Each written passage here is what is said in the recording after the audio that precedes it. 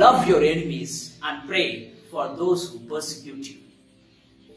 Dear brothers and sisters in Christ, when the world was going after wealth, power and position, and due to which resentment, jealousy and hate were abounded, Jesus, who incarnated as human, showed us how to live and embrace everyone, especially our enemies, with love. This is the reason Swami Vivekananda once said, "Had I lived in Palestine in the days of Jesus of Nazareth, I would have washed his feet, not with my tears, but with my heart's blood."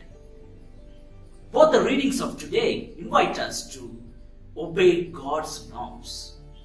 The norms are love your enemies and pray for those who persecute you. The question here is, who are our enemies?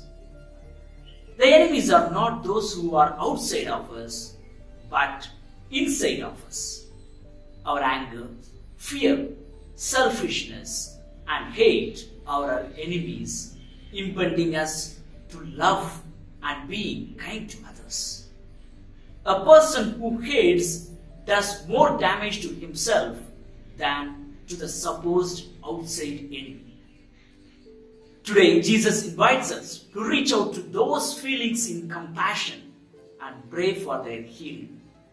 If our inner self is healed, we have no enemy to fight, and our soul is so free to love everyone. What Jesus is asking us today is not something extraordinary or unnatural, but it is the only thing that makes sense and brings peace to our inner self, and hopefully, in times to come, the person who is really unfriendly to us.